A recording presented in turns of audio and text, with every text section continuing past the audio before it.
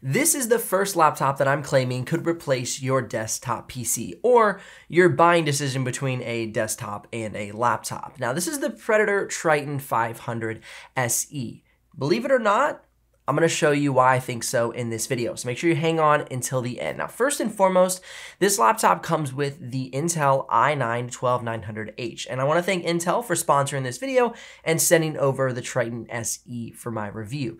It also comes with the RTX 3080 Ti. That comes with 16 gigs of VRAM inside of a laptop. Absolutely powerful, phenomenal.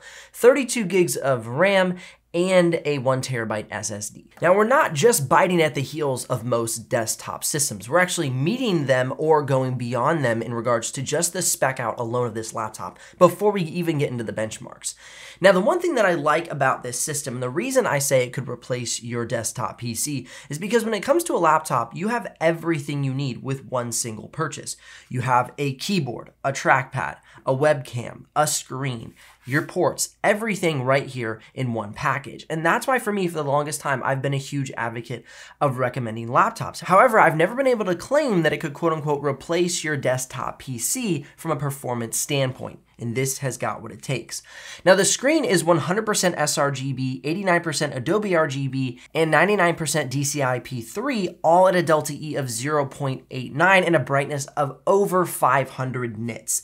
So this laptop not only performs well, but also comes equipped with a fantastic screen for creative professionals. Whether you're a video editor, photographer, doing some 3D modeling, motion design, whatever it might be, you have a screen bright enough and color accurate enough to make sure your designs and creations come out looking correct on the other end. Let's jump right into the performance benchmarks. First and foremost, looking at Geekbench single core and multi-core, as well as Cinebench R20, you can see that this laptop comes ahead of every system that I have reviewed on my channel. And you could say, well, Ben, these are all laptops. And yes, I will get to why this can replace your desktop system later in the video.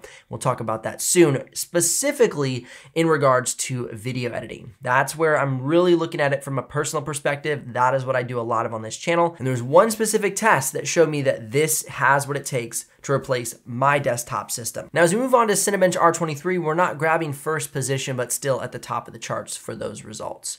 Now, looking at Photoshop and After Effects, you can see that this laptop has no problems in both of those programs. So if you're looking for a laptop that'll handle both digital art, photo editing, as well as motion design and anything you're doing in After Effects, this 100% has what it takes. Now, as we move on to 3D modeling, looking at Autodesk 3ds Max and Autodesk Maya, this had good scores, but it absolutely killed it in PTC Creo, topping the charts out of any laptop or desktop I've reviewed on my channel thus far. Now, as we got into SolidWorks, it did well. It would be a good performer, but not great. And the reason being is, though this RTX 3080 Ti is a beast of a GPU, SolidWorks still prefers workstation GPUs, something like the RTX A2000, A3000, A5000, something that is built for SolidWorks. The gaming GPUs do well, but they're not built specifically for that program, so just keep that in mind. Now, let's jump into the video editing results, and this is where we really start to see this laptop shine as a desktop replacement. We had fantastic export times, 1080p all the way up to 6K red footage, some of the best times I've seen on my channel.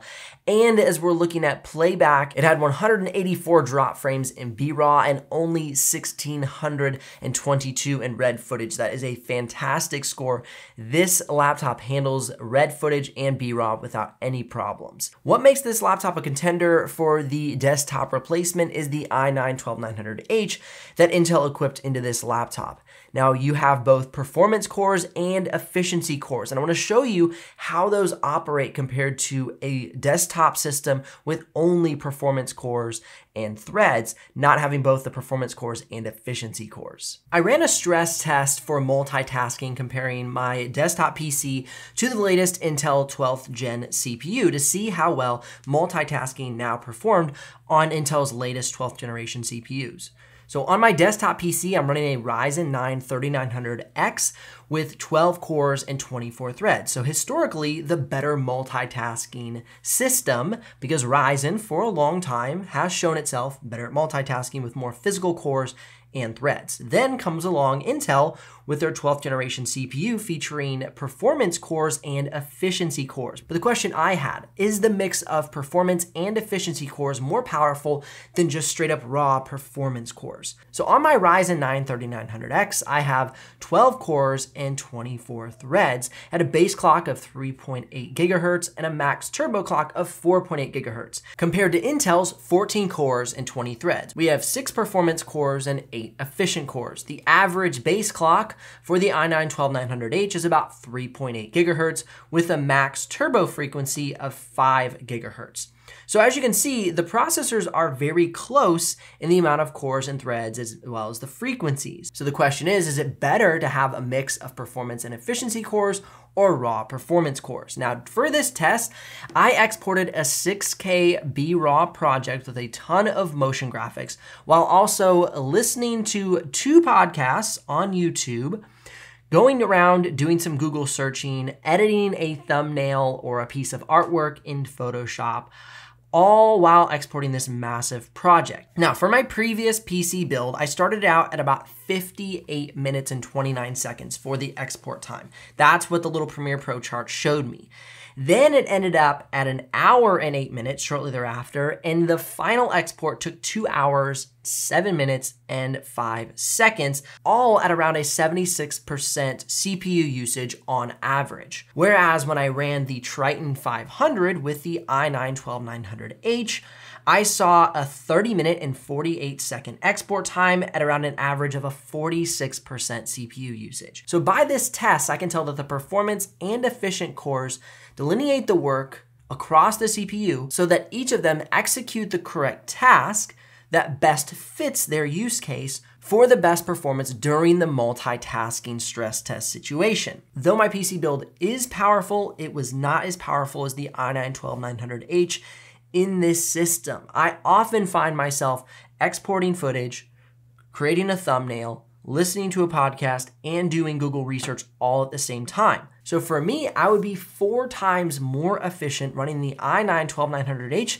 inside of the Acer Predator Triton 500 SE than I would staying with my current PC build. Now, before we move on to comparing the pros and cons between choosing a laptop or a desktop PC, let's check out the thermals on this system. Something I'm really impressed by, especially with these new Intel 12th generation CPUs. On Photoshop, we saw a really good array of thermals, all below the mid 80s. My favorite setting would have to be the default mode.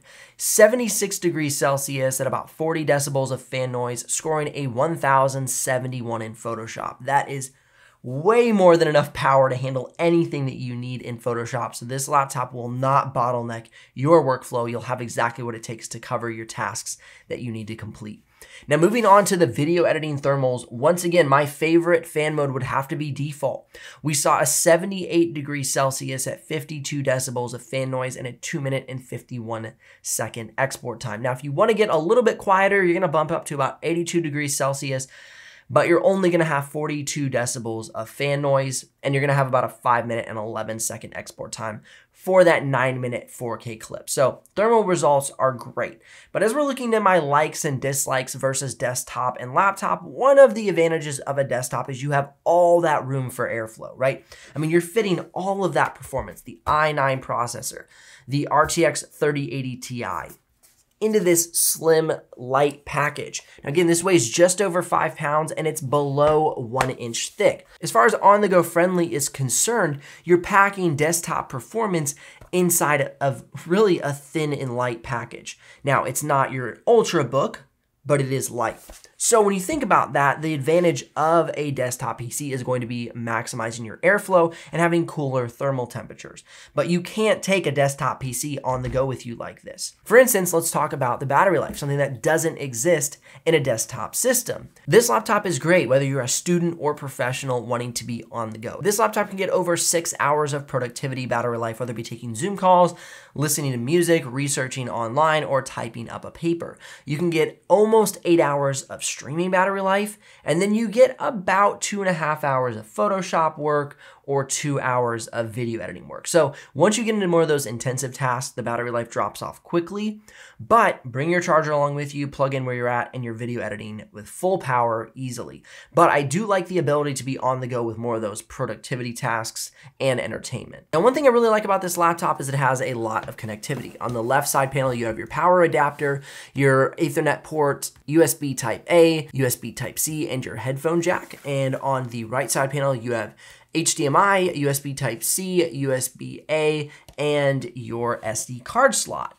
Most systems, most desktop systems and laptops are no longer coming with the SD card slot. And I really like this because you could have a dongle-free life with this system. I have to use a dongle for my desktop and most laptops that I pick up because they don't have the handy-dandy SD card reader. So big bonus there. Now, a few dislikes compared to a desktop PC. First and foremost, as I already mentioned, this laptop's gonna get hotter. It doesn't have as much room, not as much airflow, so it just doesn't cool as efficiently as maybe a full-on desktop PC. Now, the second thing is no PCIe lanes. Obviously, where are you going to put them? But that is something that is beneficial to me as a YouTube content creator. I often record videos like this one with my top camera directly into my computer.